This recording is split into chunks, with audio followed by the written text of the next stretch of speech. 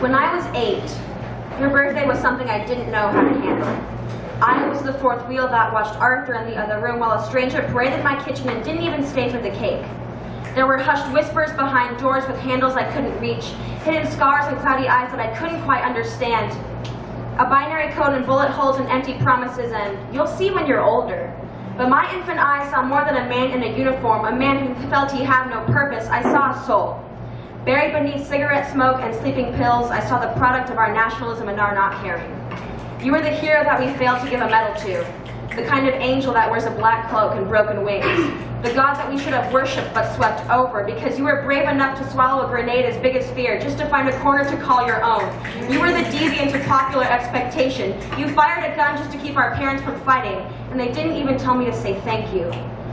So to you, birthdays were tallies on your chest. You didn't need to celebrate another year of living death. But to me, your birthdays meant hope. They meant honesty and reality, because no matter how many doors they closed on the truth, you remained. You were not a sugar-coated, bubble-wrapped lie like the shit they wanted us to believe. You were not glorious. You were Boo Radley. Thorns covered your heart, but roses bloomed from them in the spring, and I wanted to know you.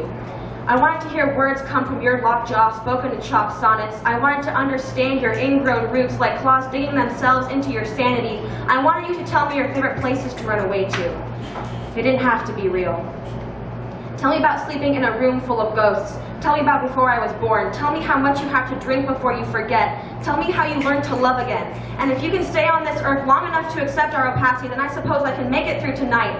Illuminate the path with your white lighter, and when it runs out of fluid, we can sit with the TV on to feign companionship. You will never be alone. You will have my clammy hands. I'll try not to flinch when you squeeze them too tight. You can take all that you need from me as long as you don't take any more from yourself.